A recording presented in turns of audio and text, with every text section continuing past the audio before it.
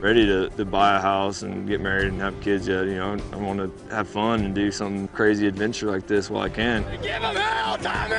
It's a trip of self-discoveries.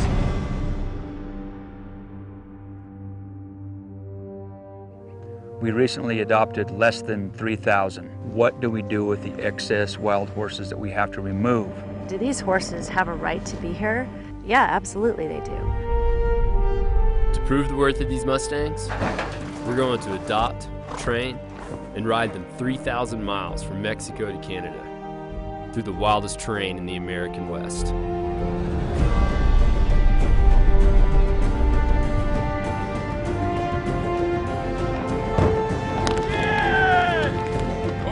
Send me no. Things are going to go wrong. I'm planning on bringing him out. When I have a down day, do whatever the hell I want.